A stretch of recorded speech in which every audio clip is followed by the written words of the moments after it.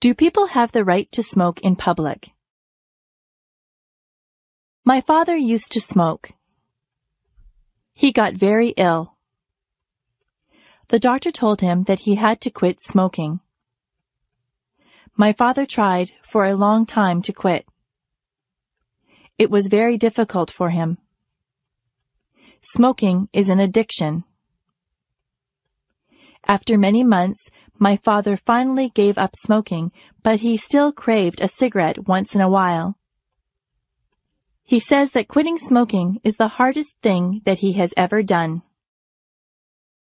When my father did smoke, he smoked everywhere. He smoked in restaurants, stores, and many public buildings.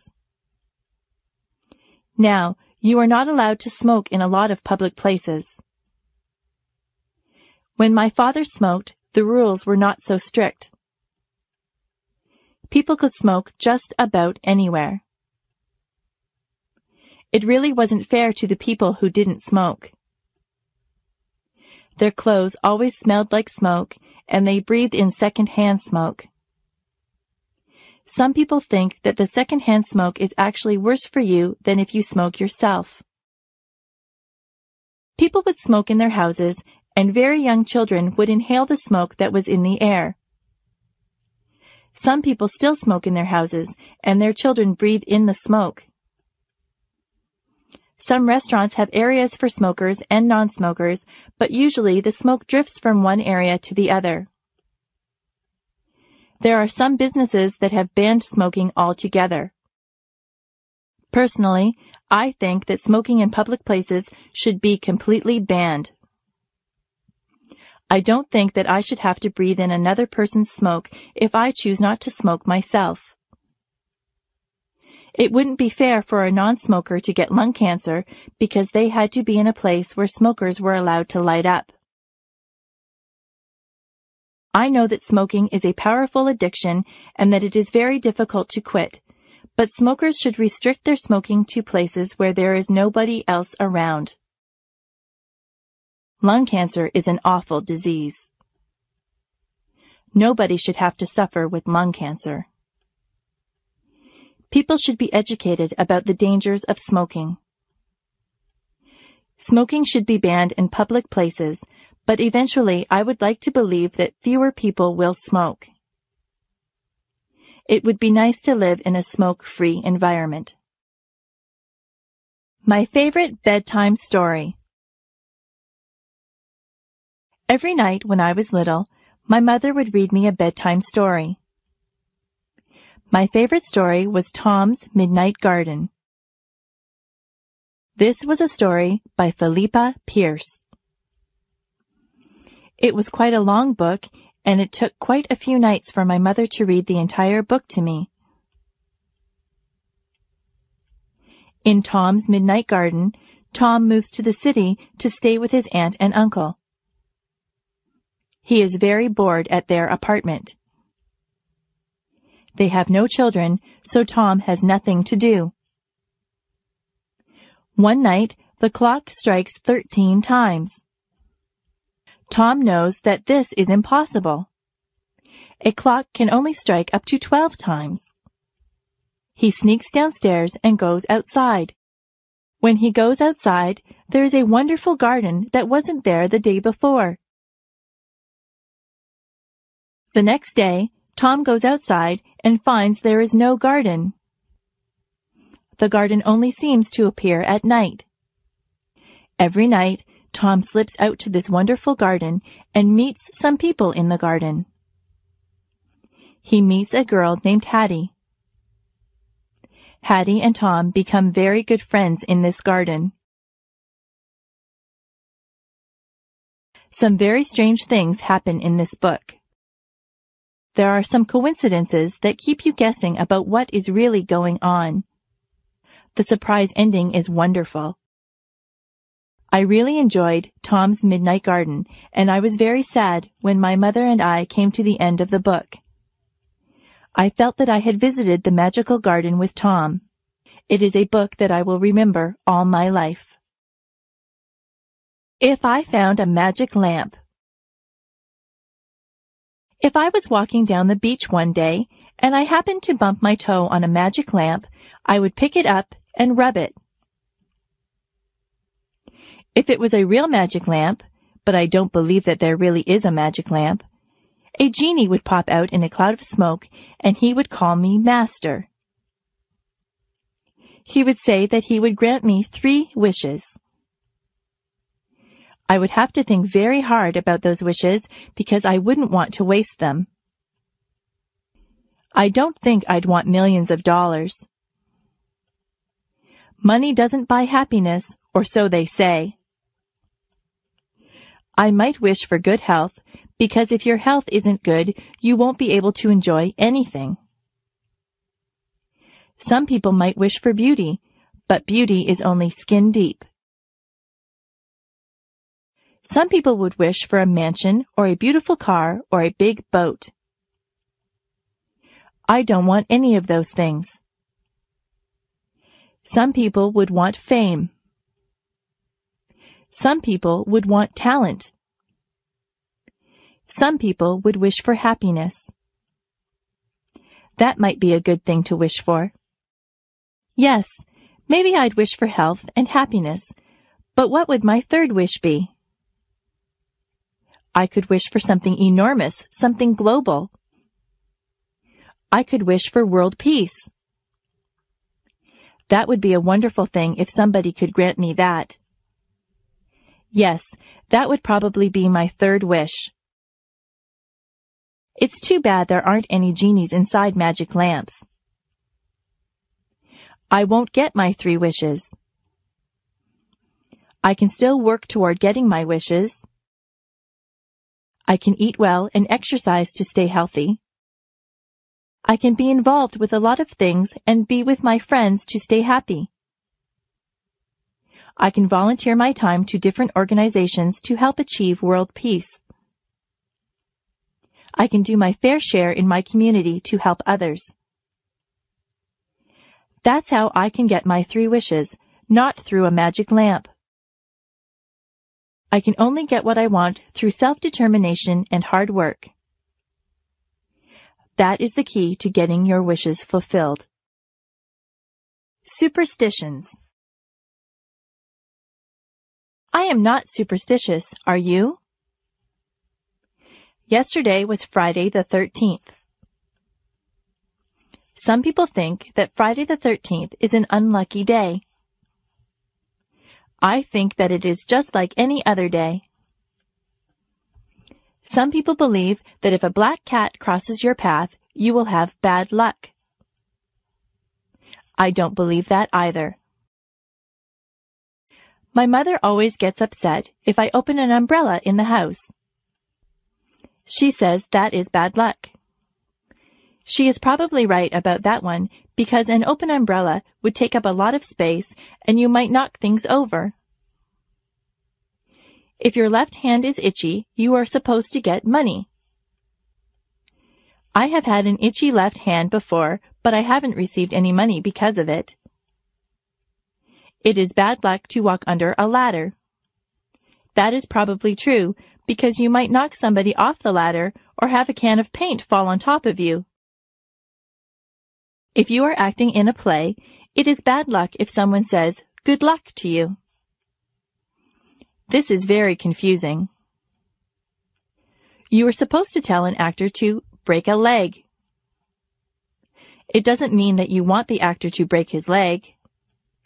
It means good luck to the actor. Actors have a lot of superstitions that are very unusual. I am not superstitious. I don't believe in superstitions at all. It is just fun to learn about superstitions. Some of them are very old and have been passed down from generation to generation. I once did a project at school on superstitions. It was a very interesting topic, and I got a good mark for it. Help. Did you ever have to call for help? Were you ever in a situation that was an emergency? It is good to know what to do in case of an emergency. You should always know how to get in touch with the police and fire departments. I have read stories where very young boys or girls have called the police and saved their friends' or family members' lives because they knew just who to get a hold of. If you see a fire, you should call the fire department. A lot of tragedies have been prevented because the calls have been made quickly. It is important that emergency vehicles arrive very quickly. That is why those vehicles have sirens. When their sirens go, it means to get out of the way. Policemen, firemen, and ambulance attendants are trained to handle very difficult situations. They often save people's lives. They go through a lot of training to become good at what they do. They never panic in emergencies. For your part, you should keep emergency numbers near the phone or know what the emergency numbers are. Where I live, there is a special number that you call for any emergency.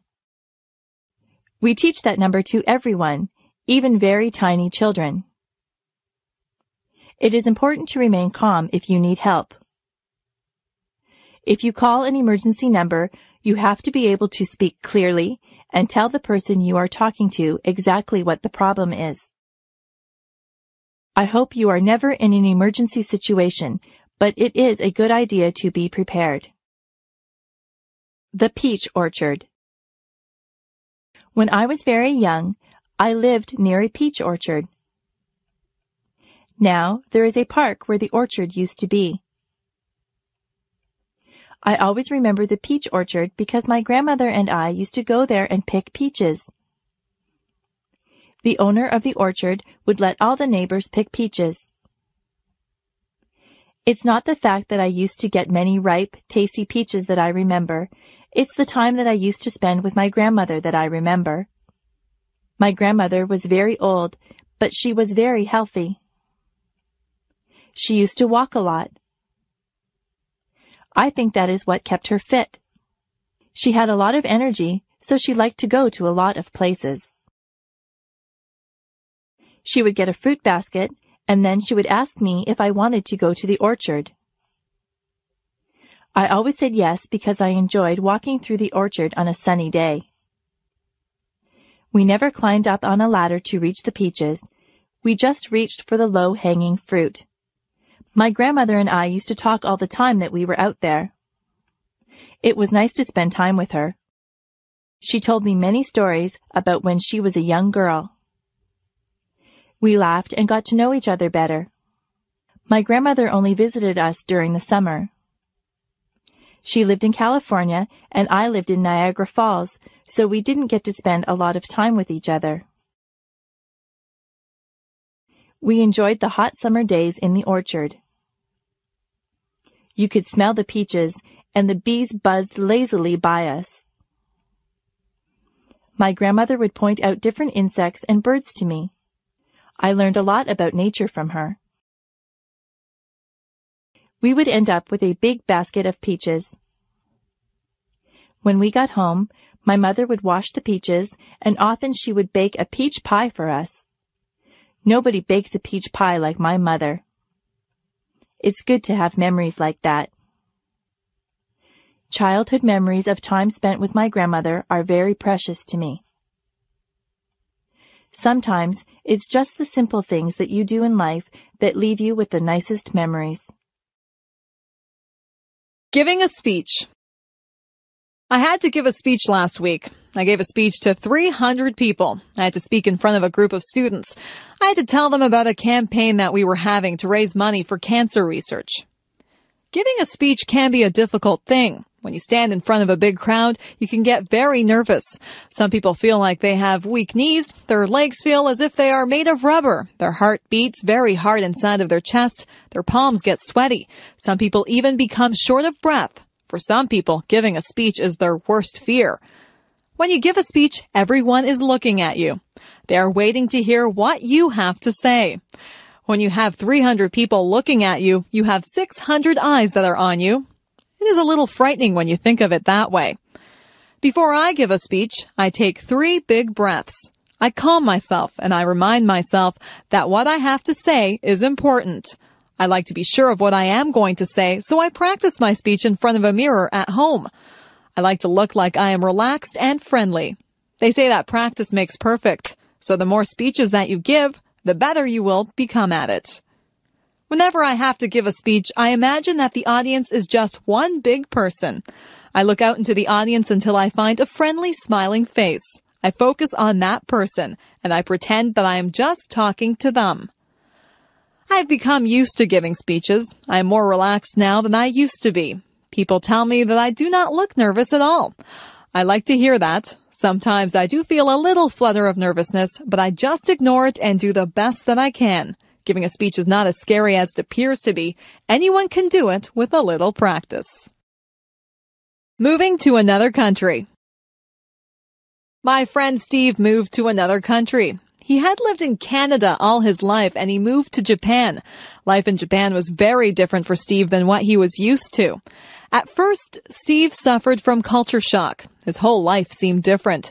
He was not used to the way of life in Japan. Steve was not used to the large crowds of people that walked up and down the streets in Japan. In his hometown in Canada, the streets were fairly quiet. Steve had to get used to the food. In Japan, the people eat a lot of fish. Steve had never eaten much fish before. Steve wanted pizza, but it was expensive in Japan. Steve said that he had to adjust his eating habits. The people in Japan have different customs than we do here in Canada. Steve didn't want to offend anyone, so he had to learn the customs. He had to learn about what Japanese people considered polite and rude. Sometimes in a foreign country, you can do something to insult someone without even realizing that you are being rude. At first, Steve had trouble with the language. He said that the only way to really learn the language is to talk to people. Steve talked to a lot of people. He made a lot of mistakes, but people were patient with him, and they tried to help him with his Japanese. It wasn't long before Steve felt more comfortable in his new surroundings. You have to be willing to learn new customs and a new language if you move to another country. Steve feels very comfortable in Japan and in Canada now. He is thinking about going to another country now. He thinks that he might like to try and live in Italy. I'm sure that he would get over his culture shock very fast if he moved there. Moving to a new country can be difficult, but if you are willing to learn, it can be a very rewarding experience. Look for the beauty. I have learned that things don't always go the way that they were planned. If something doesn't happen the way that I want it to, I try to make the best of the situation. I always try to find something good in everything that happens. Last year, I broke my ankle when I was walking on an icy sidewalk. At first, I was very upset. I was missing school and there was a party that I wanted to go to. I couldn't do very much of anything. My ankle was very sore. I stayed home and I read a book. It was an excellent book and one that I probably would not have had time to read under normal circumstances. My friends brought my homework to my house and we had some really nice visits while they were here. I had to accept the fact that I couldn't go anywhere on my broken ankle, so I made the best of a bad situation. Once I lost my way when I was out camping. I ended up in a very large field. I was afraid that nobody would find me, but I calmed myself down and took time to examine all the interesting wild flowers in the field. My family did find me. They were surprised at how calm I was. I have learned that there is something valuable inside every adventure and something beautiful inside every person. We had a new boy who came into our class. His clothes weren't in style and he was not particularly handsome. Some of the boys and girls made fun of him. Sometimes people can be really cruel. He seemed to handle it all right, but inside, I knew that it must hurt. Some of my friends and I invited him out with us. We found out that he had a terrific sense of humor, and he is probably one of the nicest people that I have ever met. He has since become one of my best friends. It makes me ashamed when someone that I know judges someone by how they look. It isn't fair to do that. You'll find that something good comes out of almost every situation. You'll find something good about almost everyone that you meet if you look hard enough. If something doesn't work out the way you planned it, just make the best of the situation. Look for the beauty in everything. My doll. When I was an infant, I got a rag doll. It was a very plain little doll, and it wore a clown outfit and a clown's hat. I used to take that doll to bed with me every night. I couldn't go to bed without my doll. My mother used to pretend that the doll was talking to me. She would make the doll dance and sing songs. I would talk to the doll. My mother would answer for the doll, but I was a baby, and I thought that the doll was actually talking to me. That doll was my best friend. I took her everywhere. One time I took her to a store with me, and I left her on a shelf in the store. We were halfway home when I realized that I didn't have my doll with me. I was very upset. My mother and I rushed back to the store. My doll was still there. I was so relieved. I hugged my doll and I promised myself that I would never leave her anywhere again. I couldn't imagine life without that doll. Through the years, the doll became less important in my life. I had other things to do, but the doll still sat on my bed during the day, and I still took it to bed at night. I gave that doll a lot of love when I was little. In fact, I love that doll so much that she looks tattered and torn now. There are parts of her face and hands that are almost worn away. I had a lot of other toys when I was little, but none of them were ever so important as that doll. I don't play with toys anymore, but that doll is still in my room. She sits in a special chair in the corner. I'll always have that doll. No matter how worn out she is, I'll always keep her and cherish her as part of my early childhood. I am curious. I am curious about many things. I would like to find the answers to a lot of questions that I have. What holds the stars up in the sky? Why does ice form on the top of the lake when it is cold? Is there life on other planets? Why do we not fall off the face of the earth? How do caterpillars turn into butterflies? All of these things are mysteries to me. There are so many questions that are unanswered. I think I should go to the library and get a book to find out why people grow old. What makes a television work? I also want to know where electricity comes from. Who is the strongest person in the world? Who is the smartest person in the world? Why do some people have blonde hair and some people have black hair? Why do people in different countries speak different languages? Why do people have to die? Why are no two snowflakes alike? What makes people fall in love? What makes the rivers run? Why does the sun rise every morning? How did the oceans form? Why did the dinosaurs vanish from the earth? I wonder if I'll ever find out the answers to all of my questions. I think I'll have to study hard and stay in school to find out everything that I want to know. Some questions never get answered. It is good to be curious. People who are curious about things are the ones who learn a lot, and some curious people go on to invent things and make important discoveries. Creative people. Some people are just born to create. That's what I think. Some people just have the need to write stories, compose beautiful music, or paint pictures. Creativity seems to be inside them, and they need to let it out. It's good that we have people like that. Composers like Mozart and Chopin have given us music that is incredibly beautiful. It's not just the classical composers who have given us great pieces of music. There are modern composers who have written great songs also. Elton John is an example of someone who has composed many wonderful songs. Andrew Lloyd Webber has given us some very popular musicals like Cats and The Phantom of the Opera. There are so many talented and creative people in this world. When you visit an art gallery, you marvel at how artists are able to recreate realism or make up something that seems totally unreal, yet beautiful. The American artist Norman Rockwell painted some pictures that actually look like photographs. He tried to portray life as it was in America. Through his paintings, one can get a good sense of American life through the years. On the other hand, artists like Jackson Pollock did not portray realism. Jackson Pollock painted abstract pictures. His paintings are just as good as Norman Rockwell's, but they are entirely different. Some books that we read are classics. Mark Twain portrayed American life through his characters Tom Sawyer and Huckleberry Finn. Charles Dickens brought Victorian England to life through his books. Most people are familiar with his Christmas Carol, where the mean and miserable Scrooge learns the true meaning of Christmas. People don't have to read the classics. There are modern writers who entertain readers through their stories. Stephen King has written a number of horror stories. Some of his books have even been made into movies. We are lucky to have creative people who share their gifts with us. If you are lucky enough to be creative, you should use your talents to create works of art that we can all share.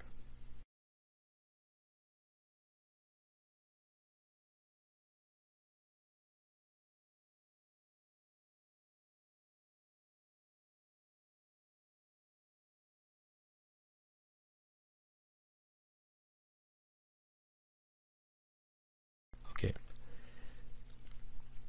If you are lucky enough to be creative, you should use your talents to create works of art that we all can share. Career choices. What do you want to be when you grow up? There are so many things that you can be. You might want to work in the field of law. You could be a police officer. You could be a judge or a lawyer. Maybe you'd like to work in the food industry. You could be a cook or a waitress. You might want to manage a hotel dining room. Perhaps you would want to do room service in a hotel. You could be a chef and make fancy meals for people. Maybe show business is what you'd like to be involved in. You could act in television shows or movies. You could sing or play an instrument in a band. If you like to help people, you could go into medicine. You could be a doctor or a nurse. You might be a surgeon and operate on people. There are other jobs in the field of medicine too. You could be an X-ray technician or a lab technician. It takes a lot of education to be a doctor. Maybe you would rather be a teacher. You could teach in a primary school or a high school. If you don't want to work with children, you could become a professor at a university. There are hundreds of other jobs to choose from, too. You might want to fix cars or work in a store. You could be a dentist or a veterinarian. You could be a janitor or a zookeeper.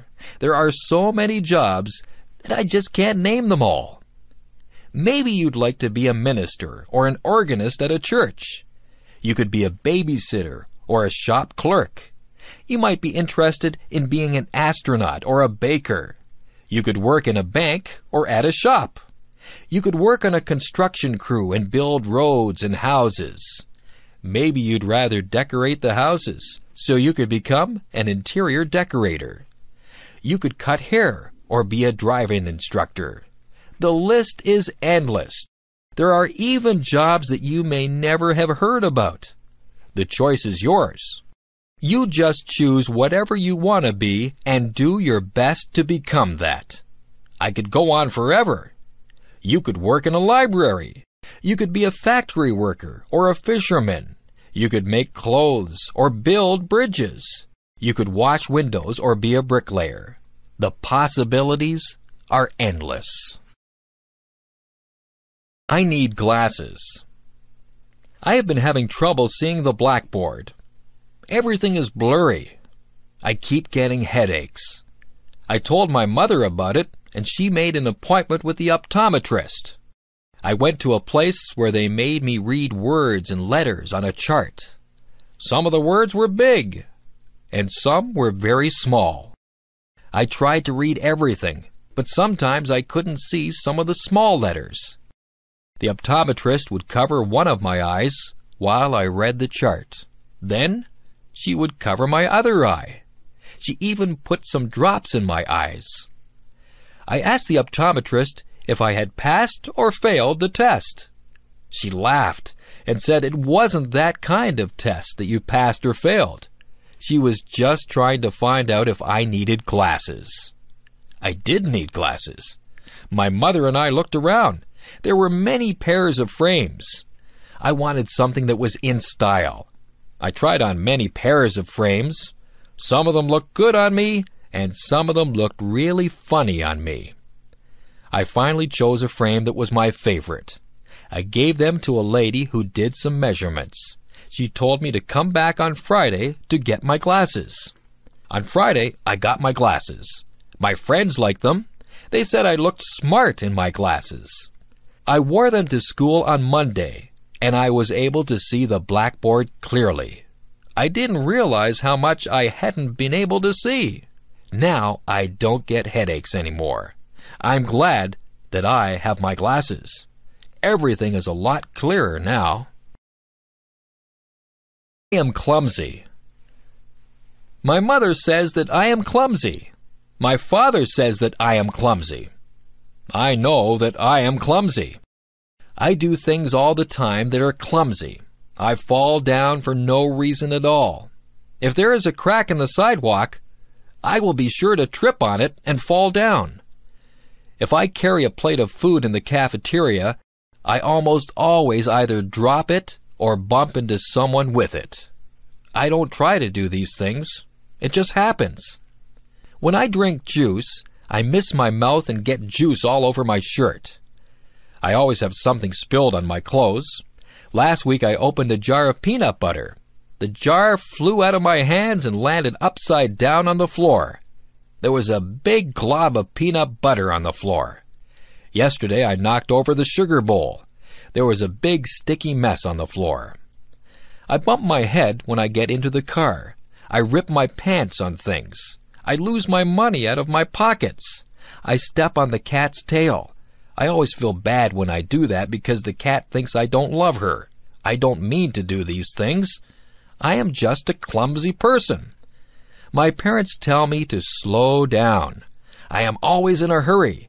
Maybe that's why I'm so clumsy. Maybe it's just a stage that I am going through.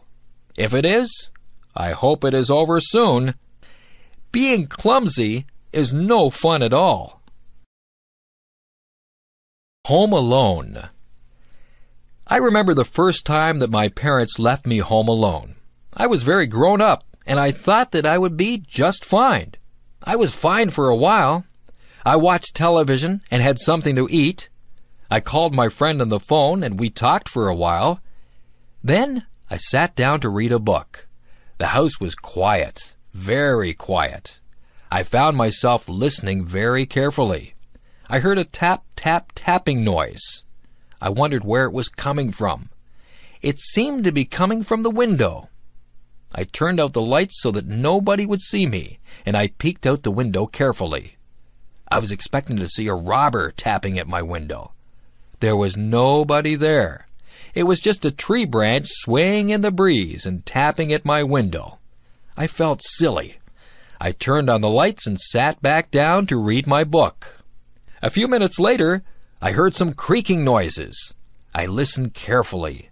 Then I heard a clunking noise. I think it might have been the furnace. Then there was a whirring noise. My imagination began to play tricks on me. I was imagining that there were all kinds of creatures in the house. I told myself to grow up. I wouldn't let my imagination run away with me. I was glad when my parents got home. I told them about all the noises that I had heard. My parents laughed and said that all houses make noises. We're usually just so busy that we don't hear all the noises that go on. I have stayed home alone many times now. I just ignore all the little creaks and noises that I hear.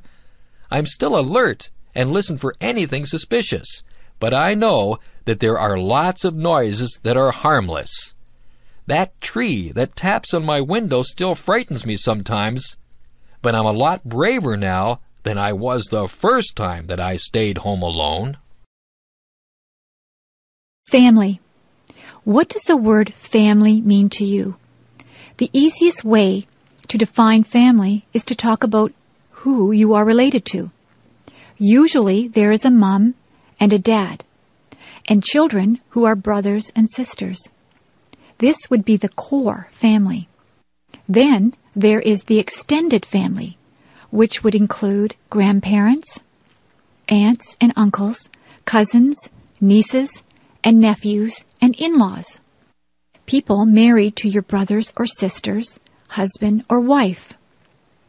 However, I think the word family has a much deeper meaning.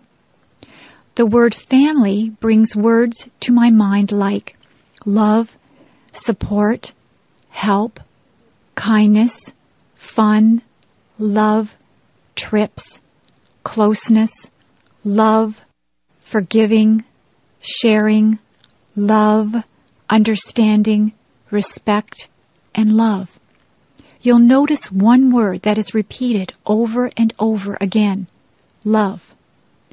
I believe if a family has real love for one another, they will be able to overcome any problems they may have. Actually, they may not have too many problems if they all love and respect one another. However, there are things that cannot be helped, like death, sickness, or accidents. It is during those hard times that a family's love helps them to go through those experiences.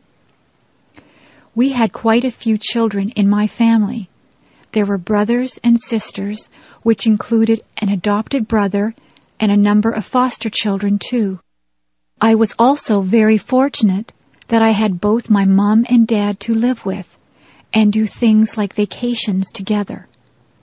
We had a lot of fun, and there were some times of tears too. Above all, we love one another. Family is a wonderful thing. I am so lucky. My first job. My first real job was during my last year of high school. I had taken classes in various business subjects. In that last year of high school, we could do a co-op. That meant we could work part of the time instead of going to school. It would count as a credit towards our diploma. The place I got a job was at a men's tailor shop. The owners were a very nice older German couple. They had 2 other men working for them too. One of the men had had brain surgery for cancer. He had a big, long scar all around the top of his head. He told me all about it. He was always happy and full of fun. I thought he was very brave. The tailor shop made suits to order. One of the salesmen would measure the man, and the customer would choose a fabric and style for he or his wife liked. The people in the back of the shop would then cut and sew the suit. The suits cost a lot of money. There were also suits already made that the customer could buy instead if they wished. They could also rent suits or tuxedos for weddings or parties. I worked at a little desk. I answered the phone, wrote letters, filed papers, and did some bookkeeping. It was about a mile walk from my school to work.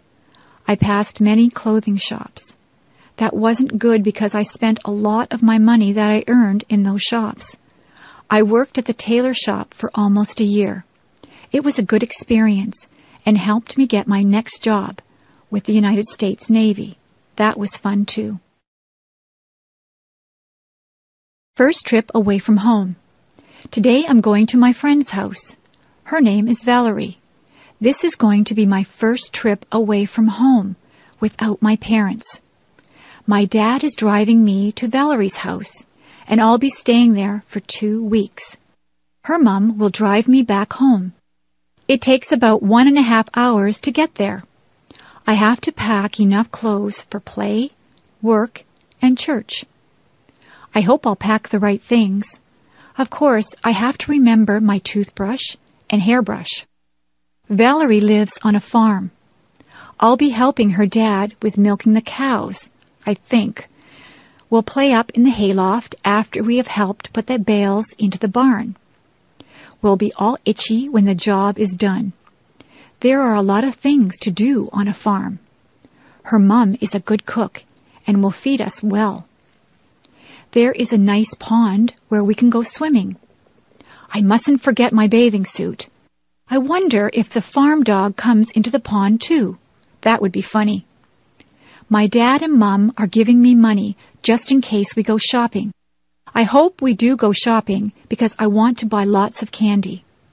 I won't tell my mum that. Oh dear, I hear Dad yelling, "Let's go!" I haven't even finished packing my things yet. I guess I better stop writing this now and get busy fast. Bye. My job. I work at a conservation park called Balls Falls. I've only worked there for 3 weeks now. I am a tour guide, and I tell people the history of all the old buildings there.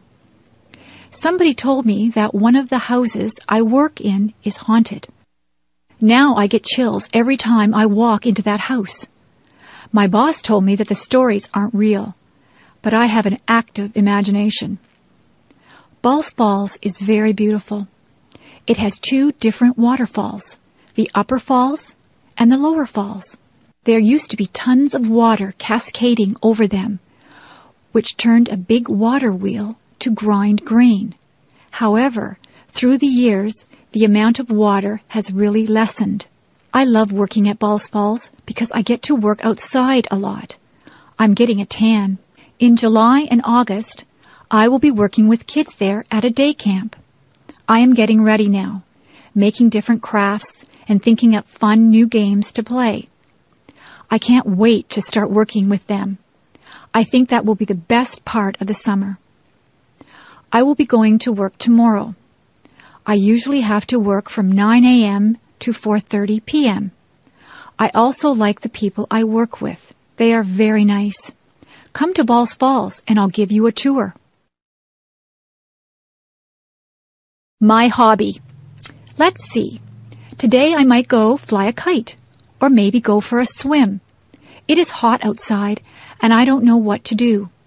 My mom tells me that I should do something that I like doing on hot days.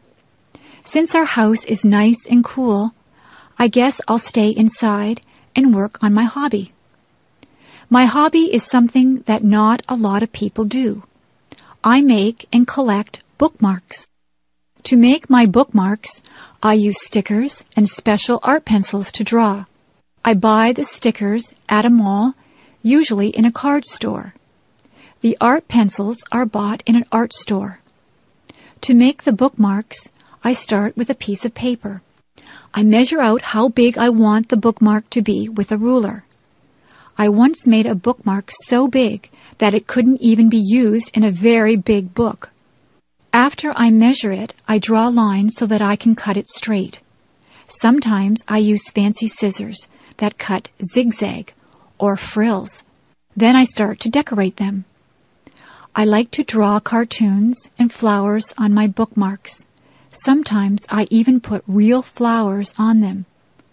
A lot of the time, I write little sayings on the bookmarks. I like to give my bookmarks to friends and family. Sometimes I even sell my bookmarks to people. I like my hobby. I can draw whatever I want on the bookmarks.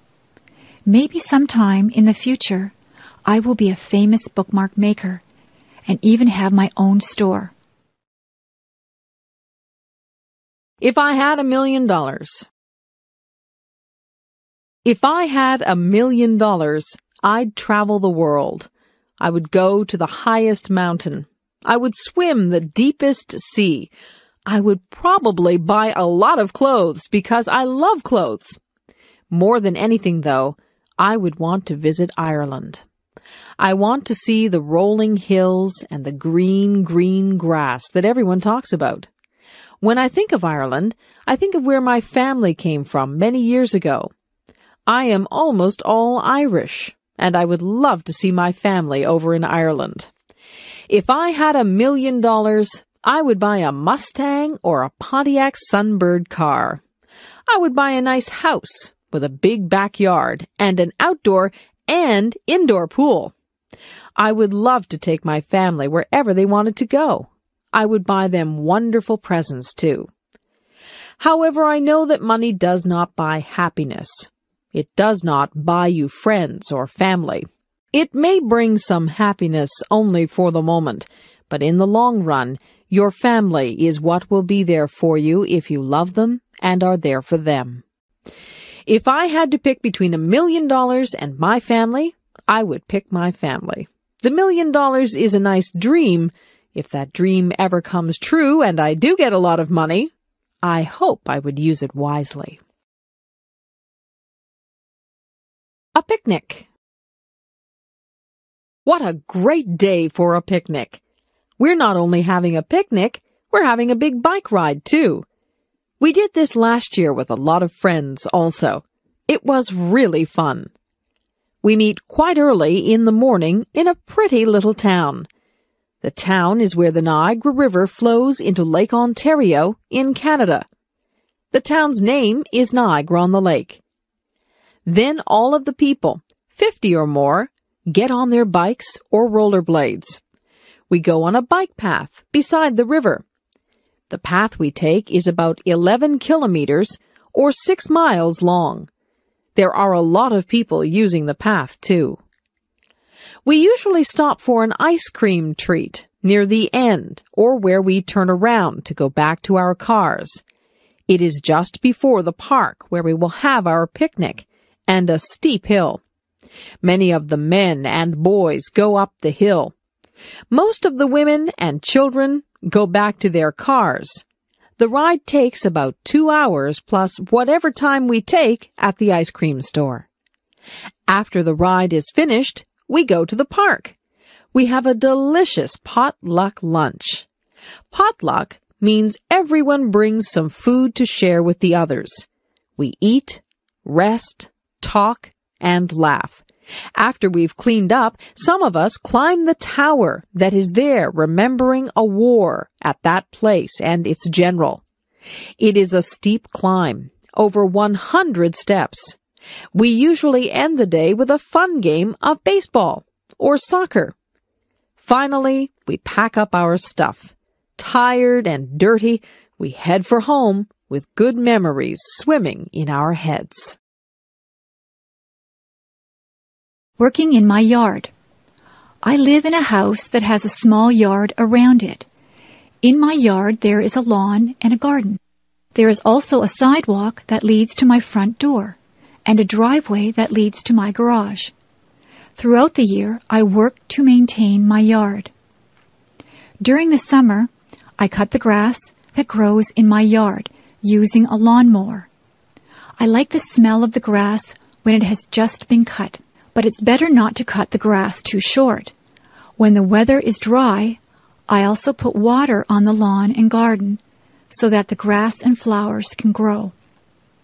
During the autumn, many leaves fall from the trees in my yard. I use a rake to collect the leaves from the lawn. Then I can put the leaves into bags. I can use the leaves to make fertilizer. When I was a kid, I didn't like the job of raking leaves, but now I don't mind it.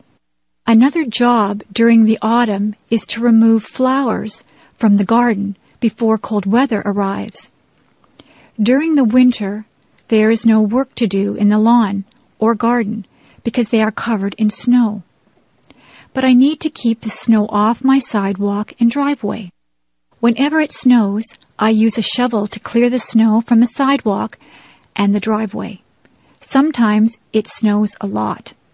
If I didn't shovel the snow, it would soon be impossible to get into my house. During the spring, the snow melts.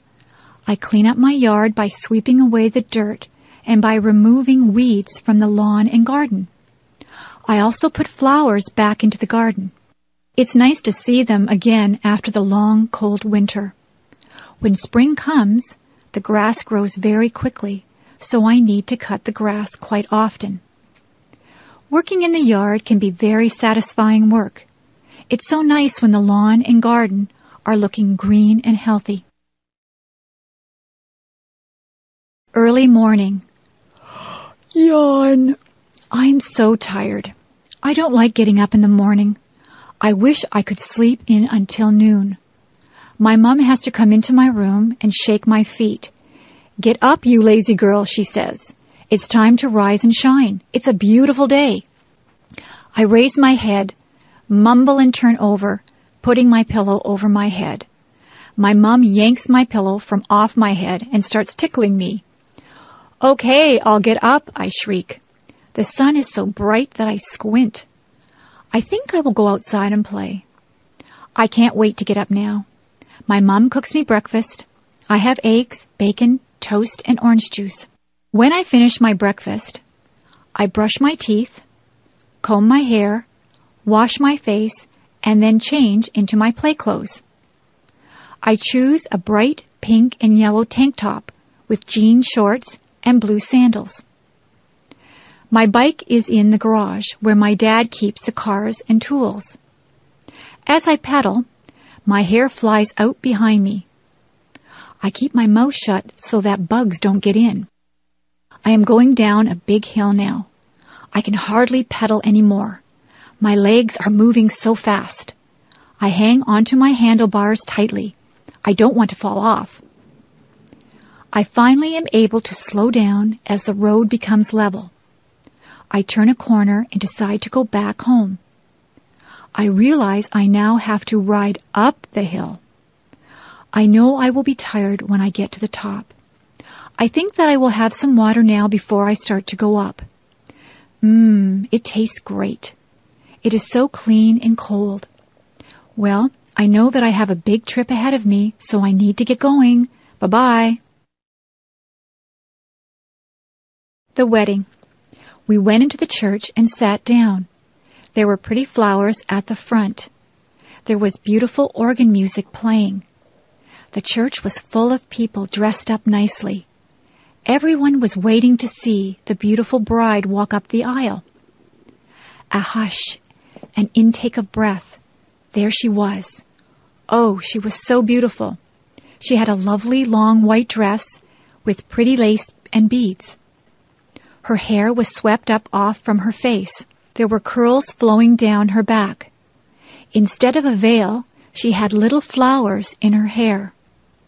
Her bouquet of tiny flowers was very, very pretty. Her dad looked very proud of her. He looked just a little sad, too. At the front of the church, the groom stood waiting. He had a beautiful, tender smile on his face. He took his bride's hand as her dad left her there. They smiled at each other.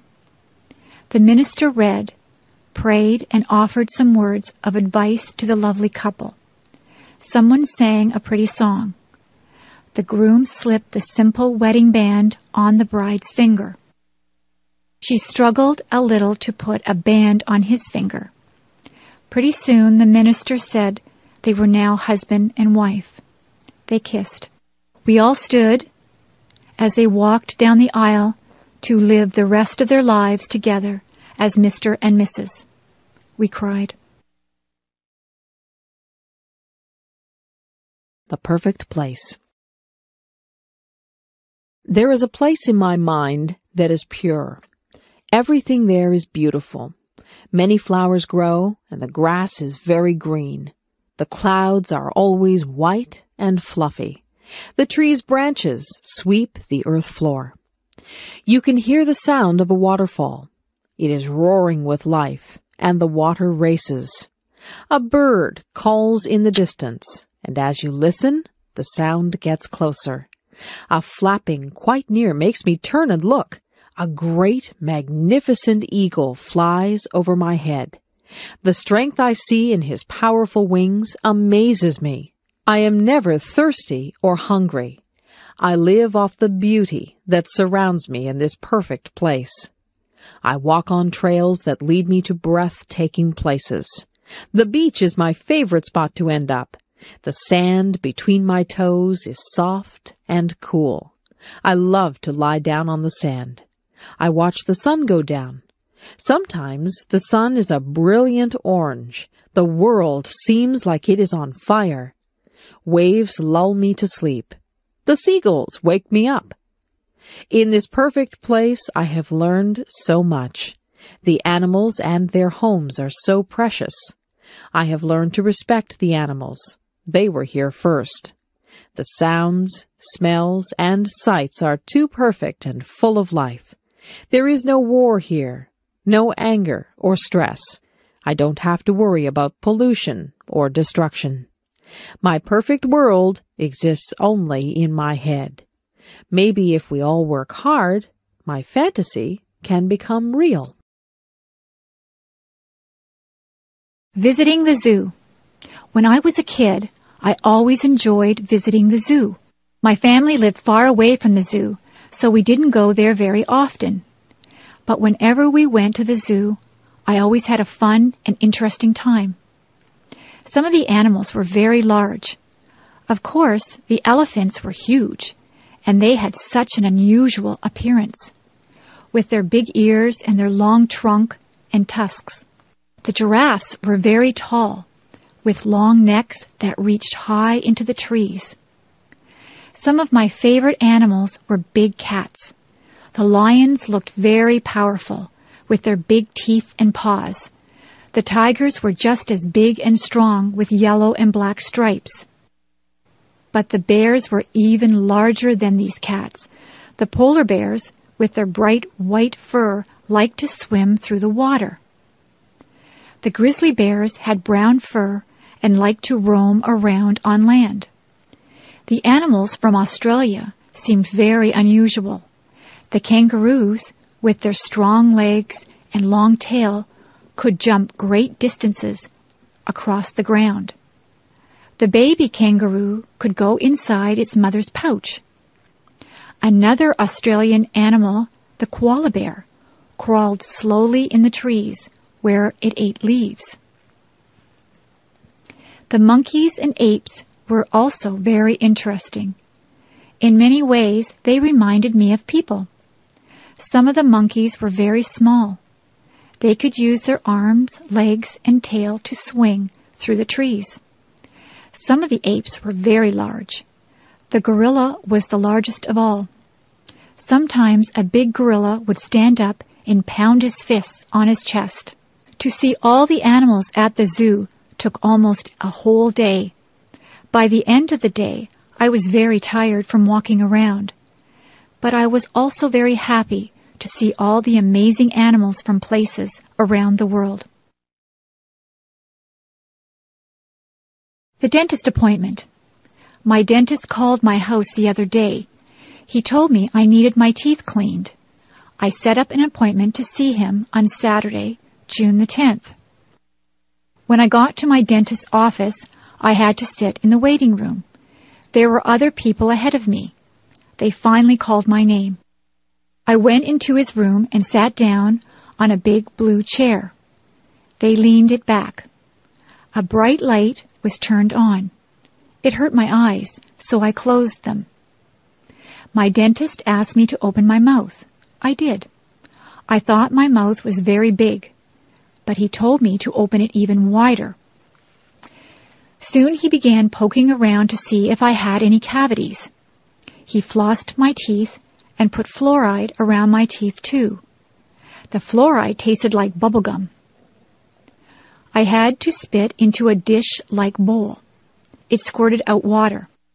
My dentist kept asking me questions. I couldn't answer because there were weird tools in my mouth. When I tried answering back, he seemed to understand, though. His helper came into the room. She asked me to open my mouth again. I had to clamp down on something that felt like rubber. She put a big camera-type machine right next to my cheek. She did this on the other side of my face as well. They took 2 pictures of my teeth. It was really cool. The dentist told me my teeth were perfect. I didn't have any problems. I could go home. See you next year, he said. Daydream. Little Annie was very bored one lazy afternoon. She had nothing to do. She had already played with her brothers in the sandbox and had tea with them and her dollies too. She had baked chocolate chip cookies with her mom and even tasted one. They were very good, she thought. Now Annie was trying to figure out what else she could do to pass the day away. Little Annie decided that she would go to her favorite spot in the world, the green grassy field full of daisies beneath the great oak tree. She took a red and white blanket with her. She laid it down on the ground, and then she lay down on it. She lay there looking at the clouds, fluffy and white. She saw bunnies. huge gray elephants, and scary-looking crocodiles. Soon little Annie was drifting in and out of clouds and reality. The clouds started dancing with her, begging her to come and play. She got up from her blanket and joined the clouds. They flew over rooftops of all of the village people, swam with the fish in the lake, and said hello to all of the birds that they passed by. Little Annie was having so much fun. The clouds had formed into a chariot, so little Annie could drive if she wanted to. She drove over a rainbow that was bright in the sky. Then she shot through the branches of her friend's spruce tree. Annie suddenly came to a stop. Hearing someone call her name, Annie looked around. She blinked once, twice, and finally everything came into focus. Her brother was tugging at her leg, wondering why she was staring into outer space with a big grin on her face. "Oh," little Annie said, not really knowing that she had been sitting there all along. My friend in the next office. When I started my job a year ago at the university, I did not know my way around. I did not know where to find anything. I had a million questions. But Diane in the next office took me on a tour showing me the places to eat, the library, the lecture rooms, where to get a picture ID card, how to get from one building to another. When I had a question, I asked Diane how to use the telephone, where to make copies, where to print with my computer, the location of my mailbox. She teaches as I do. We both spend a lot of time helping students and answering their questions. She giggles a lot. I hear her laugh with her students. Sometimes she asks my advice about her work or about a problem, and I ask her advice. Sometimes she comes into my office and says, "I am really angry. Can I whine to you?" Then she talks about a problem, and I listen. And then she returns cheerfully to her office. Sometimes I go into her office and say, "I'm upset about something that happened. Can I come in for a minute?" Then I grumble to her, and she listens, and then I go back cheerfully to my office. Each of us feels better when we have shared our problems. Then they are no longer problems. Diane is shy in a group of people. She is quiet and does not start a conversation. Everyone around her talks, and she listens. On Friday afternoons, she makes popcorn for everyone. We all sit in the staff room and eat microwaved popcorn and drink tea and talk. We start to relax for the weekend and talk about our plans. She is a good friend. She helps my students when I am not there. She wishes me good luck when I go to a lecture. I am very glad that she can be my friend in the office beside mine. The musician. There once was a little girl named Rain Angel. She loved to sit at the piano and play. Rain Angel was a very gifted girl. She had a voice that gave people shivers, and she loved to sing. As Rain got older, she continued to love music. Rain became involved in the choirs and bands at her high school. She loved performing in front of people. She couldn't help but feel the sense of power she had when she was up on stage, and there was always loud clapping when she finished a song. Rain soon went out on her own and looked for someone that could help her become famous. Rain wanted to share her talent with the world. She felt that her special talent for music helped people feel good. Rain went out into the big world, and she did very well. She was always performing her best, and someone finally noticed her. Her new agent helped her to make her first album. Rain became famous because she never quit trying. Rain loved her new way of life. She continued singing and playing her piano. She was even taught how to write her own music.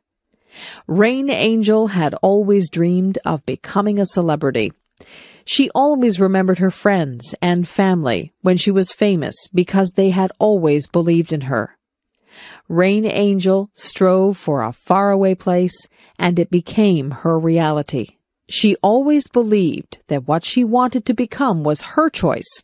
She believed that if you have the strength and determination, you can make your dreams come true.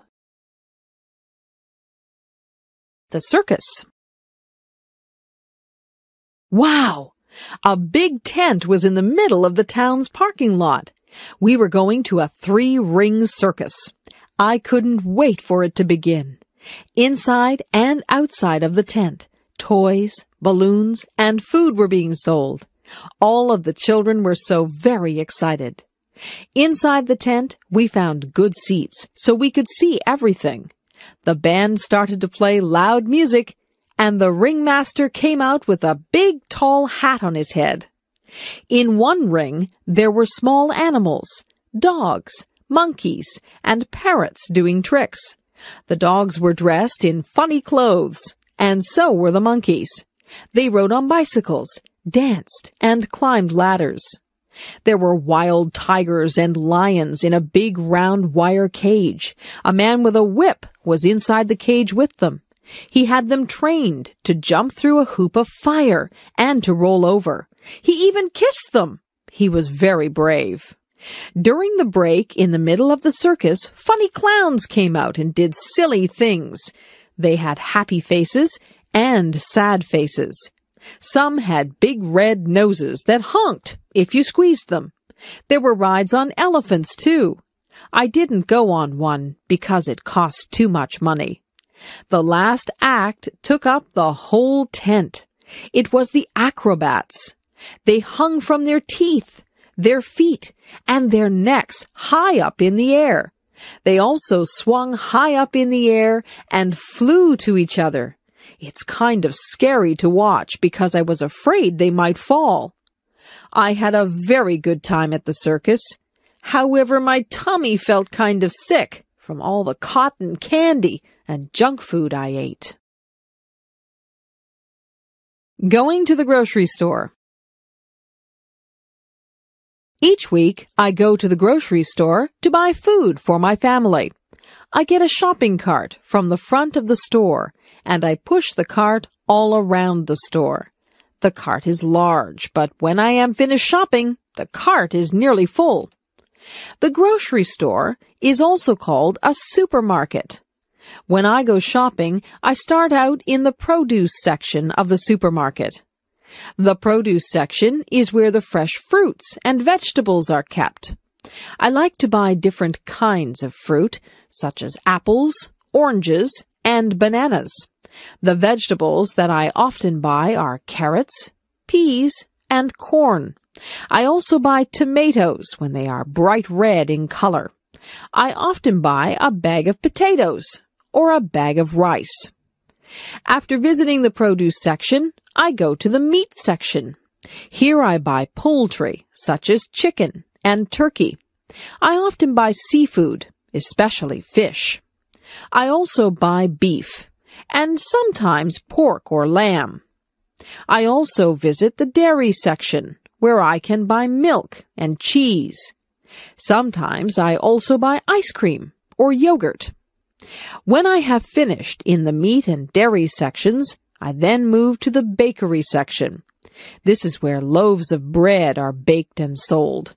There are many different kinds of bread in the bakery section. The bakery section also sells pasta, such as macaroni and spaghetti. And of course you can buy pies, cakes, and cookies in the bakery section. These foods are very sweet and tasty. I also pick up a few other things at the supermarket, such as soap, toothpaste, and cleaning supplies. But sometimes I forget to buy something that I plan to get. Maybe I should make a list of the things I need to buy. A day at the beach.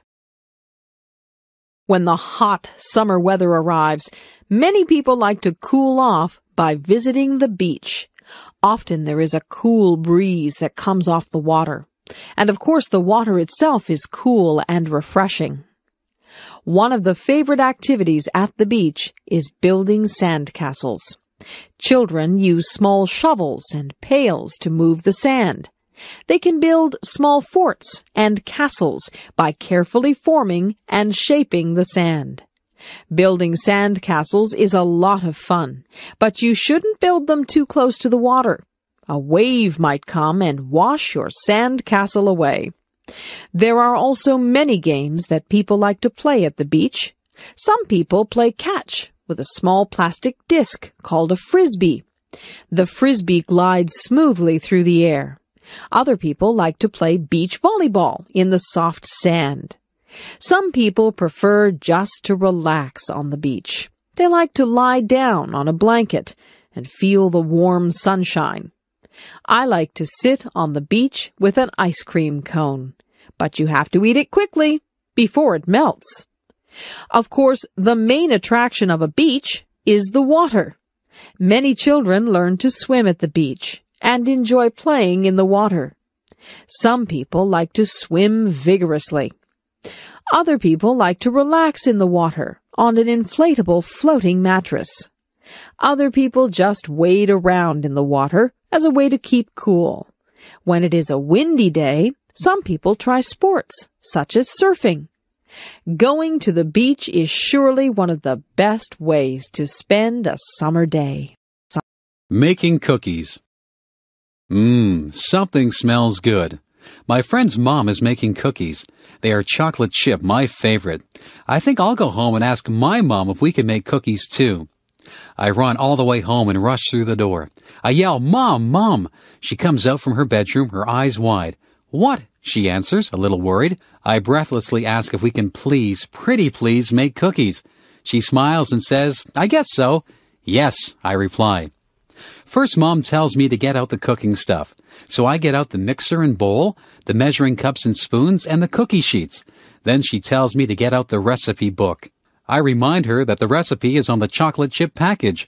"Right," she says. Then she asks me to look at the recipe and get out the things we need, like flour, sugar, and butter.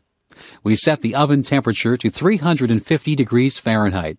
Then we mix all the flour and other ingredients together. Last, we added the chocolate chips. We dropped the batter by big teaspoons full onto the cookie sheets. We set the timer for 12 minutes and just sit back and enjoy the good smell.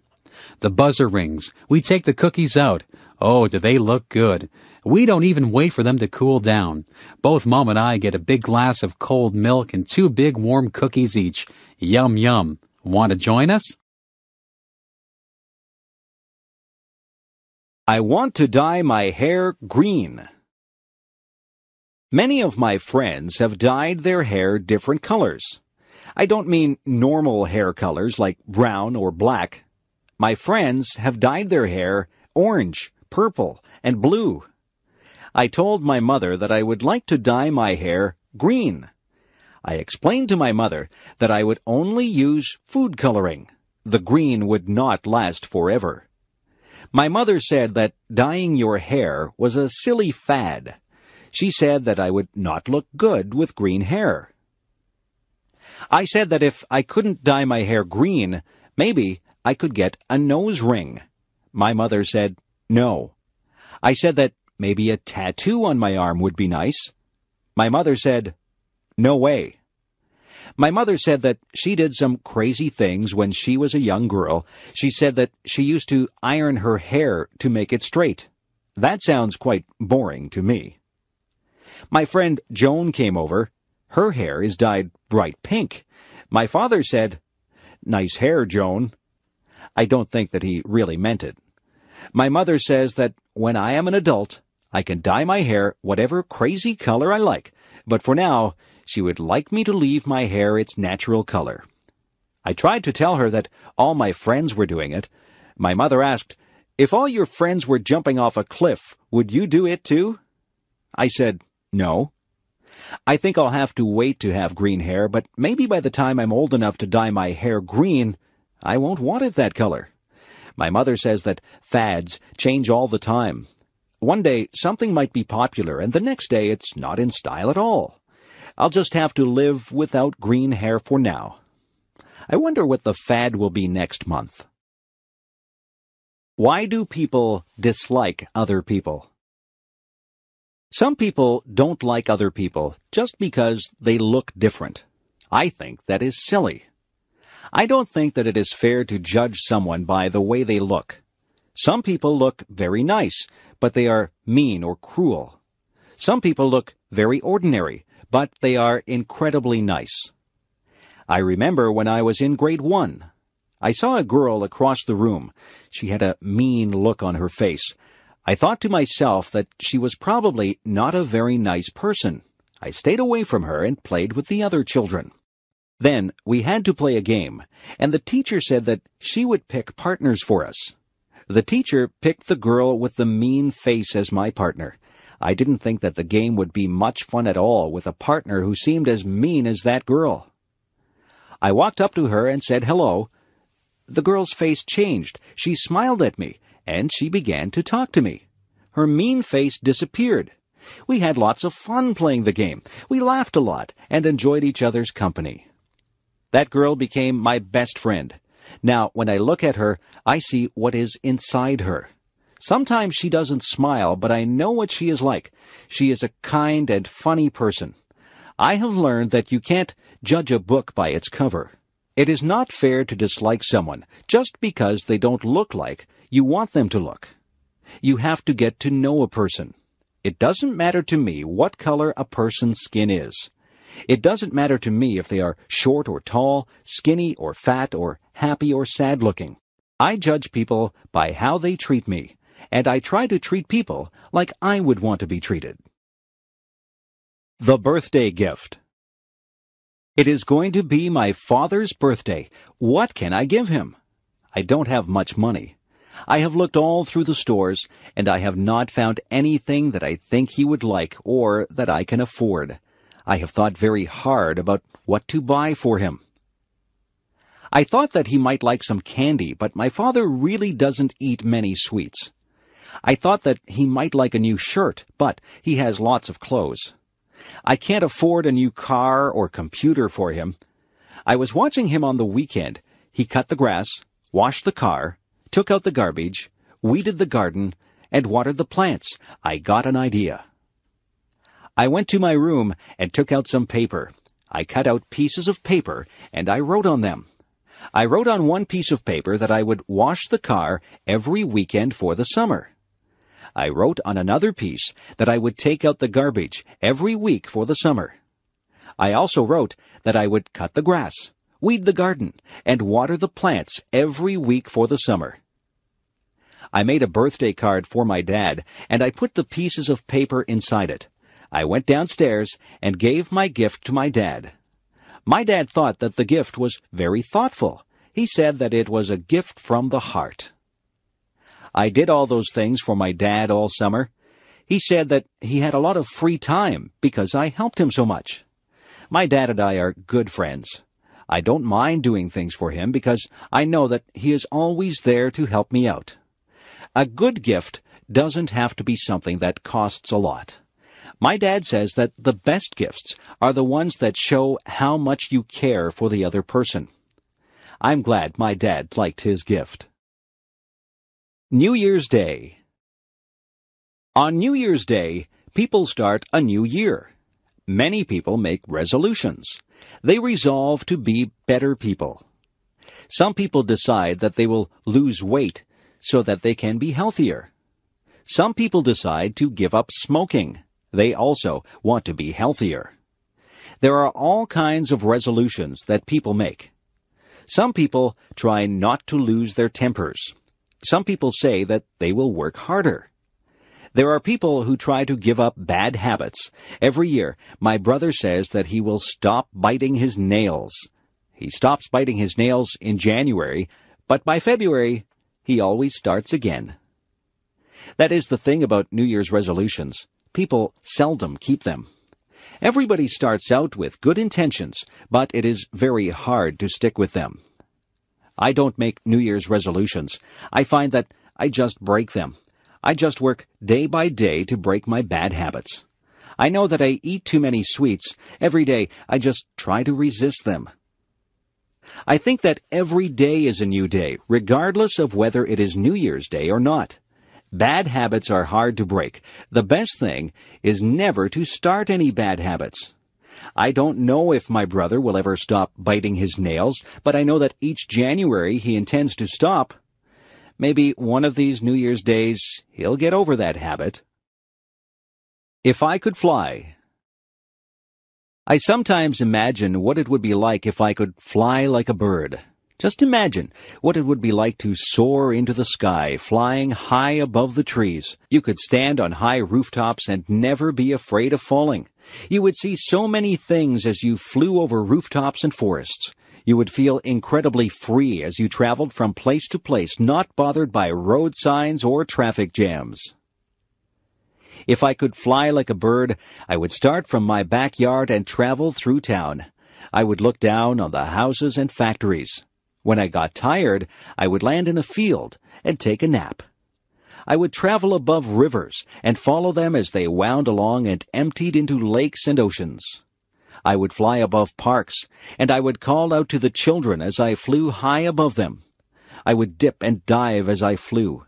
I would soar up high and dive down low so that I could almost touch the treetops. Have you ever flown? I know that you can't fly like a bird, but you might have taken an airplane ride. When you're in an airplane, you pass through clouds. It is exciting to take an airplane ride. I love taking airplane flights. I like to look down at the earth. When you're up that high, everything below you looks tiny. That's the closest I'll get to flying like a bird. But I can still use my imagination and spread my wings and soar high above the world just like a bird. What I look for in a friend. What is it that makes somebody your friend? Some people are nice and you have fun with them. Some people are nice to talk to, but they don't become special to you. Some people become very close to you. Those people are the ones who become your good friends. Did you ever wonder why certain people do become your good friends? Friends usually have something in common. Often, friends enjoy doing the same things as each other. Maybe they like the same sports or the same music, or maybe they can even talk about problems or schoolwork. Friends usually find a common bond.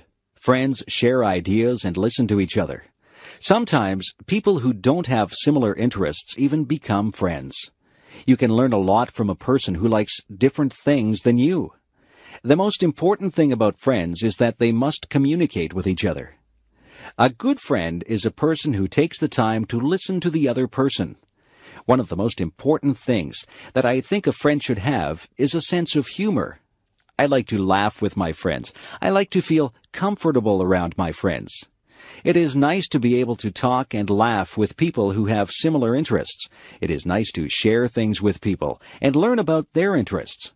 You become a better person if you are able to learn things from others. Life is a journey.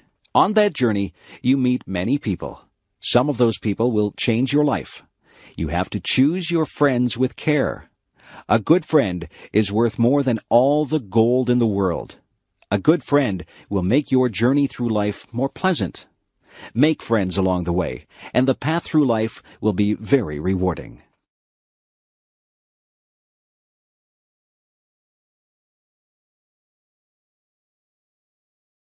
A funny thing happened on the way to school. Last Friday it was very windy. I was walking down the street with my friend John. We were having a difficult time walking against the wind. The wind was pushing against us, and we felt the force of it pressing against us. We even had a hard time breathing. We were walking slowly. We watched the leaves as they danced and twirled in the wind. We watched a plastic bag as it flew by us. We saw a little boy whose baseball cap flew right off his head. His cap flew along the sidewalk, and he had to chase it. He finally caught it, and he held it in his hands tightly after he got it back. The trees were swaying frantically. Their branches swished and waved in the wild wind. John and I were hit by flying bits of paper and leaves. We laughed when a garbage can lid rolled along and hit John in the leg. We saw another garbage can rolling along the road as if it was alive. Everything was moving because of the wind. Then the funniest thing happened. I wasn't paying any attention, and a paper bag came flying up the street toward us. It hit me right in the face and covered my whole face. At first, I didn't know what had happened. I was blinded. I couldn't see where I was going. I stopped and held out my hands. When I stopped, the bag fell off my face. I looked at John. He was laughing very hard. He was laughing so hard that tears were rolling down his cheeks. He said that I looked very funny with the brown paper bag stuck to my face. I started to laugh too. We laughed about it all the way to school. John said that he wished he had a camera. He would have taken a picture of me with the bag on my face. Advice. Sometimes my mother gives me advice. She tells me to save my money for a rainy day. She says that I should eat my vegetables if I want to be strong when I grow up. She says that you reap what you sow. I didn't know what that one meant, so I asked her. She said that if you are good to people, they will be good to you.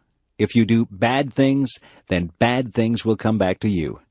My mother is always giving me advice. She says that a penny saved is a penny earned. I am still thinking about that one. Some of these things are difficult to understand.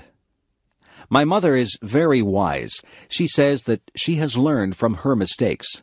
She tells me that she would like me not to make mistakes, but she says that everyone does make mistakes. The important thing is that we learn from our mistakes. My mother says that nobody is perfect. My mother tells my sister that time is precious. My sister wastes time, and my mother doesn't like that. My mother tells me to be true to myself. She says that I should not follow the crowd. I should listen to my own conscience and do what I think is right. She says that it doesn't matter if you fail at something. The important thing is that you try. If you've done your best, then that is all that matters. I listen to my mother. I think she gives very good advice. My mother has a lot of common sense. I hope I am as wise as she is when I have children of my own. Sometimes I wish that she would not give me so much advice. I think that I know what I'm doing. But in the end, I always remember what she has said, and I try to live by the standards that she has set for me. Take the advice that your parents give you. They only have your best interests at heart. A trip to the hospital. I have to get my tonsils out. I'm not really happy about it, but I'm tired of being sick and having sore throats. I have to go to the hospital 2 hours before my surgery. My mother will go with me. The nurses will take my temperature and check my blood pressure. They will make sure that I am ready for my operation. I will be dressed in a white gown, and I will be wheeled down the hall to the operating room. I can't have anything to eat or drink for a long time before my surgery. My mother will walk down the hall with me. Then she will wave goodbye as they wheel me into the operating room. The doctor and the nurses will be busy in the operating room. They will be getting ready to perform my surgery. The doctor will say hello to me and tell me that he is going to put me to sleep. He will put something into my arm. He will tell me to count backwards from 10. I think that I will only say 10, 9, and then I will be fast asleep. I won't be awake for the surgery. When I wake up, I will be surprised that the surgery is over. My throat will hurt and I probably won't feel very good. My mother will be there with me. The nurses will give me a drink and try to make me comfortable. I won't be in the hospital overnight. I will go home later in the day. My parents will have to make sure that I have a lot to drink. I can't eat any hard foods or they will hurt my throat. I will sleep a lot because I will not feel very well for a couple of days. It won't take long before I recover from my surgery. Sometimes we need surgery to make us feel better. Hospitals can be a bit frightening, but the doctors and nurses are very nice, and their job is to make you better. What my cat did. One day I was sitting in a chair drinking a cup of tea. My cat came into the room and sat on my lap. She was quite content, and she sat there purring. My cat likes to drink water, and sometimes she drinks milk. I would never give her tea to drink. Cats just don't drink tea. We were sitting there quietly when suddenly my cat stood up. She was looking at something on the floor. She crouched down low and got ready to pounce. I saw what she was looking at. It was a huge centipede.